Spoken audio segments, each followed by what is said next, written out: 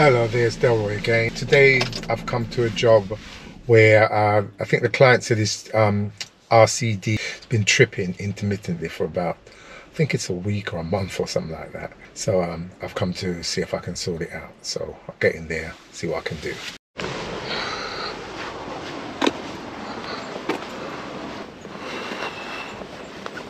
Right, what's the problem? This keeps tripping. All right, so you got okay. We've got a main RCD there with them old-fashioned MCBs and it's a mixture of rewirable fuses. And the thing is, it's okay at the minute. It's not tripping now. No, as I said, they just say over the phone, it's tripped twice yesterday. I've never seen this set up actually. You've got a RCD there. I don't know what it covers because. And right, car.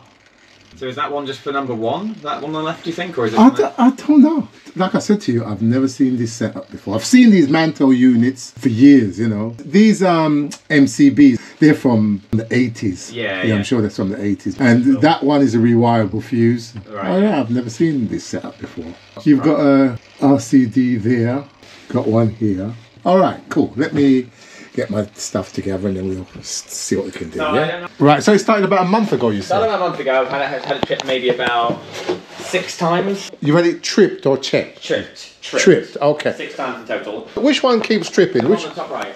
Top right, the big one. This one here, yeah? Yeah. What I'm going to do, I'm going to have to take off this thing and have a look there, because like I said, this setup I've never seen before. Sure, okay. Oh my gosh, look at this. Yeah, I know. I've never seen that before. It's weird. Where you've got the little meter and you've got the any blocks on a thing like this. So they come to, when they come to read, they look through there, yeah? Yeah. I've never seen this before. I've also had this plug off every night. So these fuses here, down there, when you, switch your light on. So this one won't turn on this light. This is that. Right. This is for that one, and this is for in there. Yeah. Okay. This is an interesting one. I'm gonna have to take the cover off that one. Okay. So what we've got here, this is some sort of old-fashioned economy 7 thing, because I think that's the time switch there. Because it seems like this here is the only thing the immersion meter is the only thing that's on the economy 7 side. And that RCD is for this, so it's an old-fashioned split thing, isn't it? So it's an earth leakage circuit breaker. So I'm going to put my clamp meter, set it on the milliamps range, turn it on, right at 0.2. So I'm going to put it round here, see what I get. 6.31 milliamps, okay? What I'm looking for is something that's going to be fluctuating. That rewirable fuse is still in there, and I'm getting between 0.99 and 100 milliamps. So I'm going to switch these on one at a time and see if I get any fluctuation. Now that's giving me 2.5 hole. I've got to make a note of that actually. So that's all the readings I'm getting for this side. This one's fed separately, so I need to put it around the phasing neutral that's going up there. When I've got them all switched on, because remember, this one's tripping, that one ain't. So we can forget about that one. This is the one I need to sort out. When they're all switched on like now, I get a total of 6.5 milliamps. But when I switch them on individually, the readings that I get add up to 9.41 milliamps. And with this one in or out, with all these ones switched off and this one in, I get 0.4 milliamps. Take it out, it's still 0.4, 0.9, goes up to about 100 milliamps. So I'm not 100% sure why that is. So what I'm going to do now is test this earth leakage circuit breaker to see what it's tripping at. I'm just thinking, with an earth leakage circuit breaker, is that slightly different to an RCD? They used to be called earth leakage circuit breakers. Now they're called RCDs. But I don't know if there's a slight difference between them. You know, that's what I'm trying to find out. So, because with an RCD, you just put. I was going to put a ramp test on this. I'll still do it to see what it trips at that. Okay.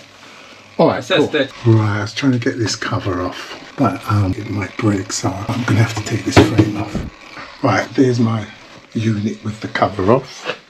Up and down. It wasn't easy because there's no access to these screws here. So this side was okay, but that side wasn't. See that? Simple things first. I'm going to just make sure that things are tight.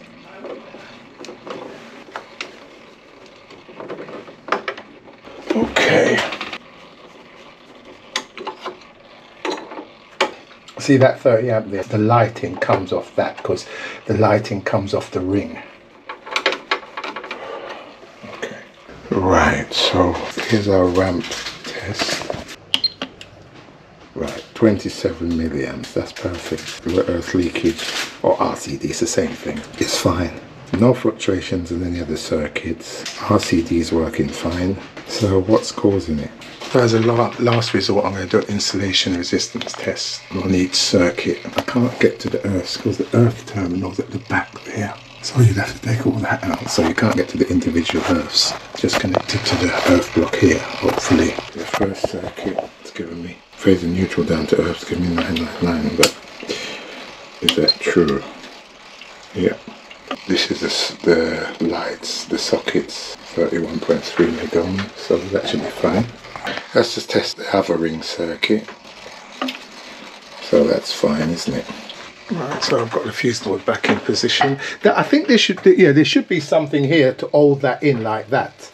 Yeah, well that's it. That's how it should be. So yeah, so I've got it all back. Or your circuits are all back on, and all I can say is we've exhausted everything.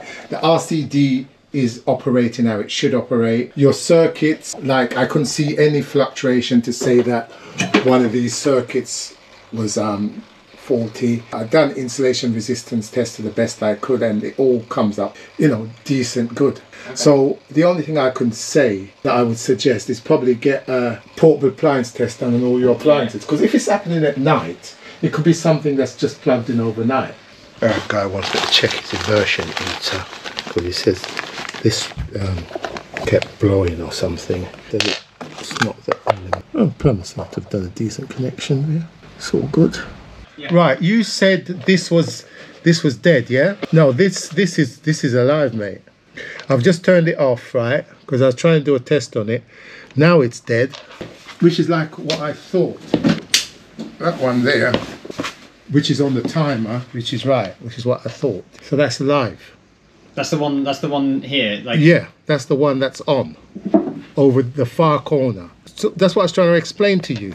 The one that's on, what's it say, on unrestricted? The unrestricted is this one here. Yeah, that's for the top one. The top one is on the normal electricity side. Yeah, right? Yeah. Because it's got to eat up the whole tank. It does that overnight. So that's what I was trying to explain. But why is it on now then if it's meant to be on overnight? I'm confused what's going on here. That's what I was saying to you. I said it shouldn't be on. If anyone that's on the timer shouldn't be on, but it's on.